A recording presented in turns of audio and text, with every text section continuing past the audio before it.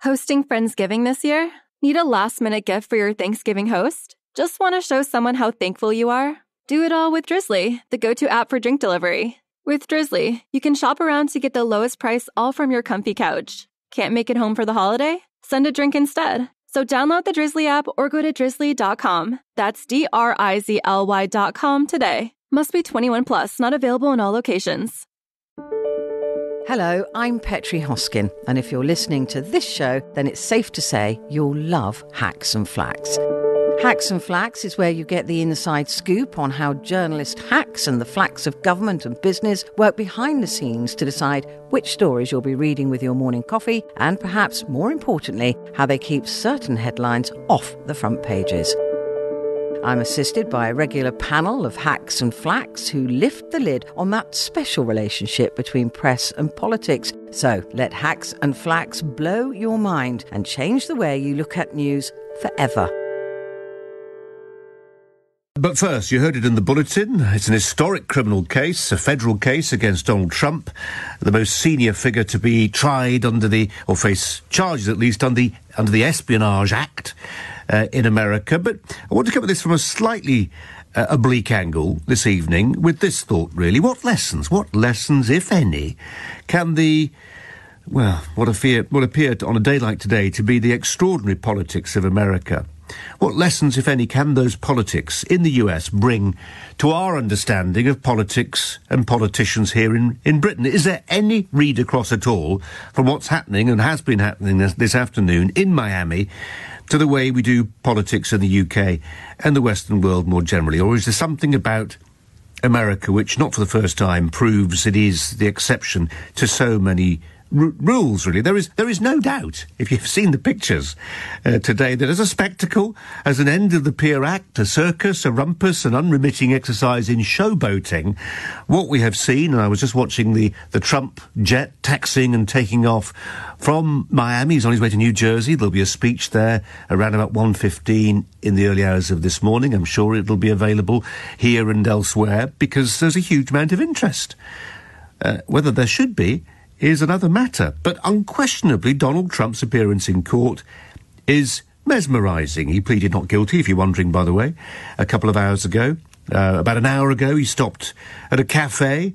He was sort of impromptu in inverted commas. He addressed the cameras, described America as a country in decline, with proceedings against him that were rigged. He's already described the prosecutor in the case as a lunatic. A lunatic. In any other country, well, many other countries certainly, this would put a candidate beyond the pale, would it not? Not so the US. Donald Trump's ratings at the moment are booming.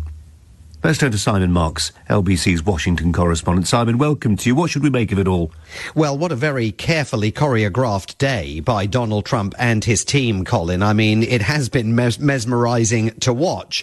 Let's first of all deal with the very, very serious legal jeopardy in which he finds himself. The former president of the United States heading to the 13th floor of that federal courthouse in Miami. There was no mugshot taken of him, but he was digitally fingerprinted and formally booked on 37 counts relating to his alleged mishandling of classified documents, some of the nation's top secrets that were carted off in box loads to Mar-a-Lago when his presidency ended instead of being turned over to the National Archives.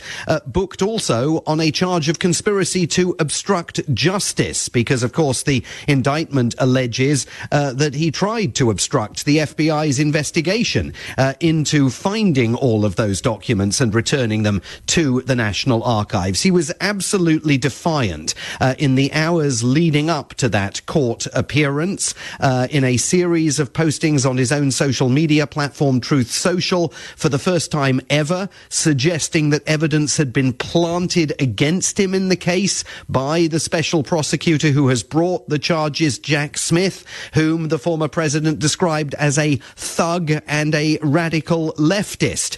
And while his court appearance was underway, his lawyer Alina Haber emerged from the building to talk to reporters, describing him as defiant. That was obvious, but also levelling fresh claims that the prosecution of Donald Trump is entirely politically motivated. The people in charge of this country do not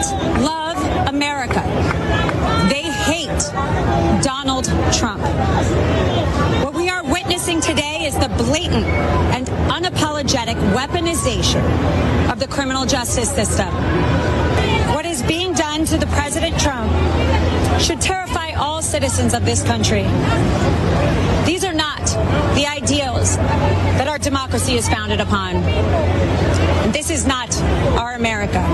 Now, reporters who were in the room while President Trump was undergoing this legal process, and remember there were no cameras permitted, no mobile phones, no live stream of any kind, described him as being absolutely expressionless during the roughly three-quarter of an hour appearance. And indeed, he personally never entered a not guilty plea. It fell to his lawyer, Todd Blanche, to enter a plea, in Mr. Blanche's words of most certainly not guilty. As soon as the court appearance was over, President Trump got back into his motorcade and snaked his way through the highways of Miami. We all thought going straight to the airport where Trump Force One was waiting to whisk him back to his golf resort in New Jersey, where he will be making a speech later tonight. But in fact, he made a pit stop at a very familiar location in Little Havana in Miami, the Versailles Bakery. It's the scene for every candidate for the nation's top office to campaign at as they begin their presidential campaigns in the Sunshine State of Florida. There, scores of Trump supporters were waiting for him. He walked into the room to cheers. He had a broad smile on his face. There was a brief moment of prayer with some assembled religious leaders. Then President Trump posed for photographs and made his former President Trump posed for photographs and made his first public comments since emerging from that courthouse where the not guilty plea had been entered. We love the people, and you see where they are. You see the crowds and everything else. We have a country that is in decline like never before, and we can't let it happen. I'm going to make a little speech tonight in Bedminster, and I hope you're going to be there. Thank you, everybody. Thank you.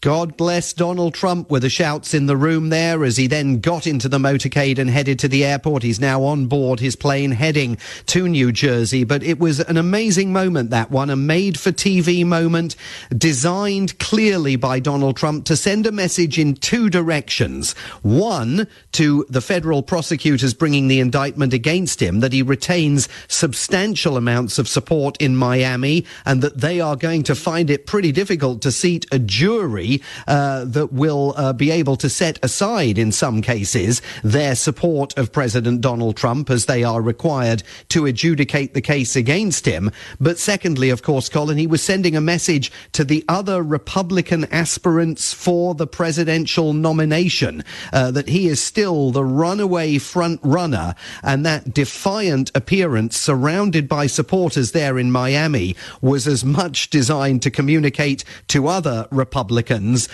not even to think of trying to topple him from the top spot in the race for the Republican Party's presidential nomination, as it was designed to send a message to the Department of Justice here in Washington.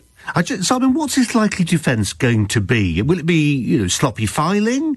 Will it be the fact that that some of this? We've got a general sense of what this documentation included: sensitive documents, files about U.S. military plans, nuclear program. It all sounds like the sort of thing that ought not to be just boxed up in his bathroom or his ballroom. But some of the documents can be declassified. You may argue that some of them were. There's also this point, and this is where I imagine there is some play, that he can claim that some of the documents were, quote, personal and protected by executive privilege.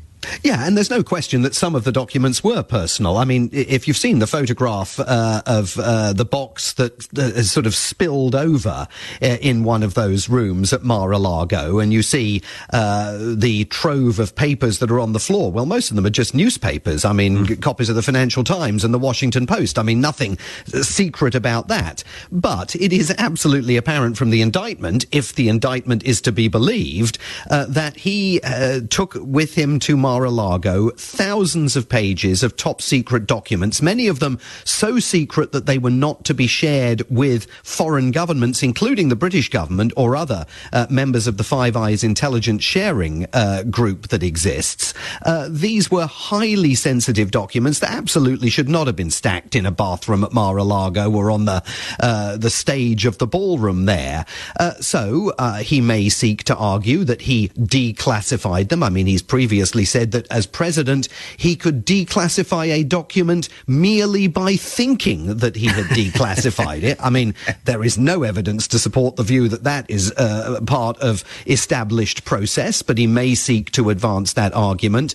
More likely, I think, he's going to continue hammering away at the idea that this is a politically inspired prosecution coming at a time when America is, less than 18 months away from its next presidential election. He is absolutely the far and away front runner in the race for the Republican Party's nomination, and he will argue that there is an unequal application of the law here. Why has a special prosecutor brought these charges against him, but no charges have been brought against Joe Biden, who also had top secret documents at his office in Washington, D.C., at his home in Delaware, and like Donald Trump was on the receiving end of a visitation by FBI agents at the home in Delaware in a bid to make sure that he didn't retain documents, that he really had turned everything over to the authorities that he had in his possession. I mean, the biggest problem for Donald Trump in all of this is the obstruction charge. Yeah. And the evidence that is contained in the indictment, based, it would seem, on audio and video recordings, that something was afoot at Mar-a-Lago to mislead the FBI and to prevent them from getting their hands on documents that more rightly should have been in the hands of the Department of Justice. As they always say in Washington, Colin, it's not the crime, it's the cover-up that does you in. The alleged cover-up. Simon, thanks very much indeed. Simon Marks, LBC's Washington correspondent. Go Ford for your next truck or SUV and find an easier way to buy with Woodhouse Ford today. And experience the convenience of buying with Woodhouse Ford. Lease a 2023 Ford Escape Active for $397 per month for 48 months and 7,500 miles per year. First payment and $299 doc fee due at signing. Security deposit waived. Tax, title, license extra with approved credit. Expires 12/04/2023.